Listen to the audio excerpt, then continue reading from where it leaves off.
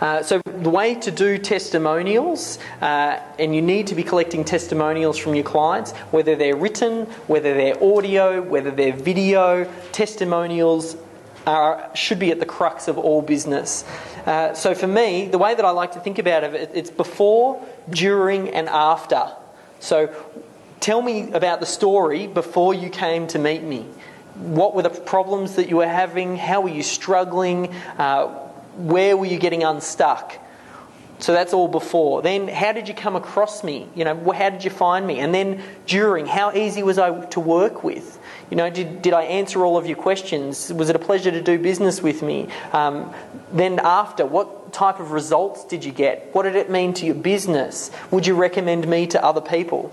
So how were things before you came to us? How did you find us? Why did you choose us? How's it working for you? What were the results? What did it mean to you? Why would you recommend us? And is there anything else that you'd like to add?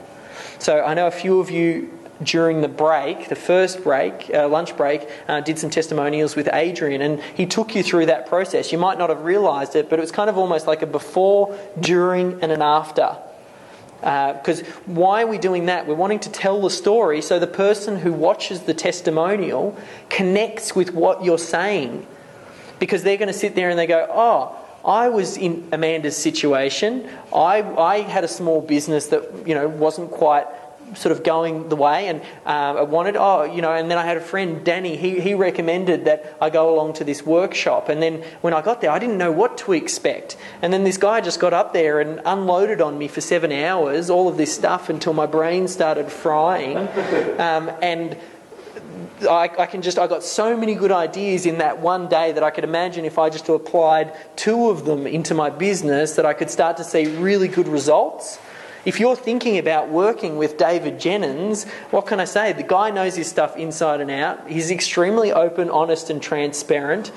He delivers the goods, and I'd recommend him to anyone. You'd be crazy not to work with him, whether you're going to get a course or whether you're going to work with him. That's the type of testimonial that you want to get in your business from people who can, it all comes back to that. You need to deliver a good product or service.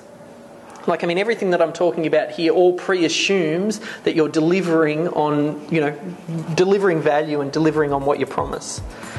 So you can see there, that's the example I took you through for Gary Barnett.